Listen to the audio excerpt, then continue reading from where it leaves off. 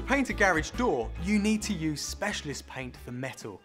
It's formulated to provide a tough, durable finish that's highly resistant to flaking and discoloration. If you have a wooden garage door, use a paint suitable for a wood surface.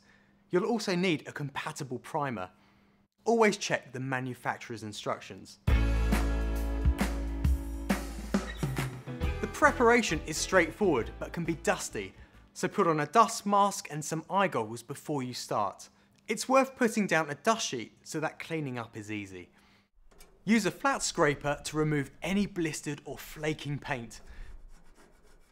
Start by rubbing down the door with either coarse sandpaper or a wire brush.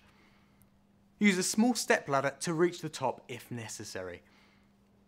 Pay particular attention to the sides and bottom of the door as they get the dirtiest. When using sandpaper, cut the sheet in half and then fold one of the half sheets again so that it's a third of its width. This will provide you with a sanded surface to grip and will prevent the paper from slipping out of your hand. Alternatively, wrap the sandpaper around a block of wood. This will also provide you with something to grip. Then wash the door with household detergent diluted with water.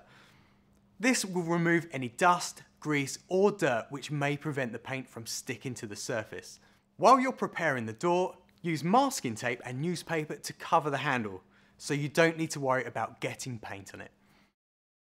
Take up the dust sheet and shake it out in an area away from the prepared door. Let everything dry and then you'll be ready to give your garage door a coat of primer. Get ready for painting by relaying the dust sheet in front of the door. Before you paint your garage door, you need to apply a coat of primer. Follow the instructions on the tin. Primer and paint are applied in exactly the same way. Allow enough time for the primer to dry before moving on to applying the paint. This paint can be applied at temperatures between 8 degrees and 25 degrees centigrade. But always check the manufacturer's instructions before use.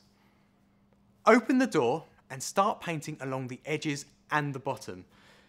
Apply a thin coat to start with. Once the edges are dry, close the door and begin painting at the top of the door. Work your way down in stages, using a brush or a foam roller to apply a thin coat until the whole door is covered. Then, clean the brushes or roller using a ready-to-use brush cleaner. Let the paint dry thoroughly for the time specified and then inspect the finish and coverage. If necessary, apply a second coat. Once you're happy with the finish and the coverage, unmask the door handle. Job done. For more ideas and know-how, visit DIY.com.